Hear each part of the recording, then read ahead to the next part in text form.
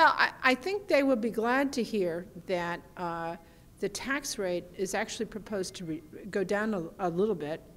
There are already a lot of other taxes out there, so the overall bill, I think, will stay about the same. Allegedly, the average tax bill will go down, you know, $15, $20.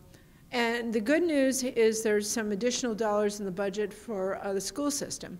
Not quite as much as they would like, but it's over 99% of what the school board has asked for. And so that's pretty good for our kids and our families. So I'm pretty optimistic we'll find a way to make this all work.